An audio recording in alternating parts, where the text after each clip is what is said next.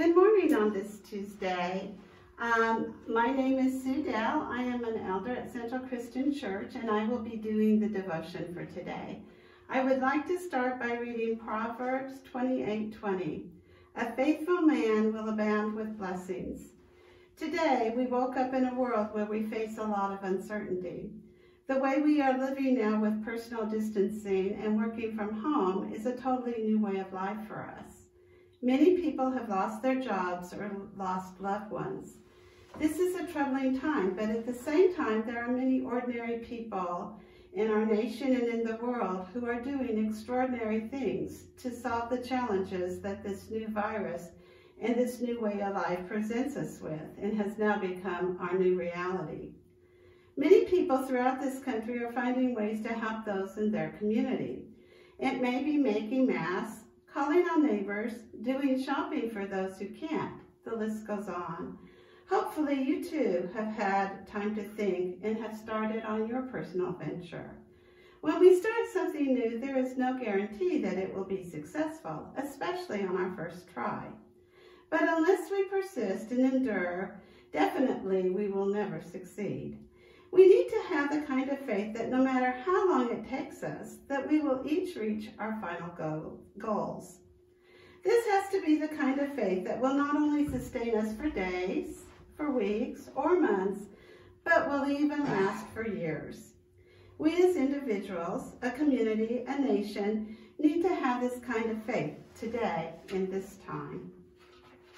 I read recently that in the year 1653, when all things sacred throughout the nation of England were either demolished or profaned, Sir Robert Shirley Burnett founded a church whose singular praise is to have done the best things in the worst times. We need as individuals, as a church, a community, state, and nation to do great things in this time of adversity.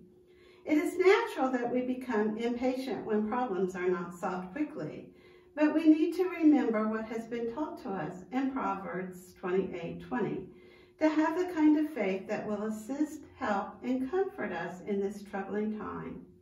Today we need to come together for the better good of our community.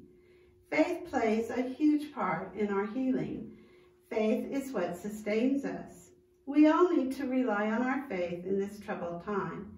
We as Christians have been told that if you have faith and believe, you will be blessed.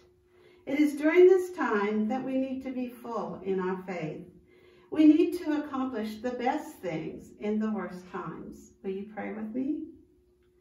Lord, in this difficult time, help us to have that kind of faith in you that will sustain us. We ask that you be with all those who are working on finding an answer to this virus. Be with those who are attending to those who need care. Help each one of us to do something good in this time of trouble. We know that you are with us and will guide us during this. We want to thank you for all the blessings that you continue to give us each day. We praise your name. We ask this in Jesus Christ. Amen.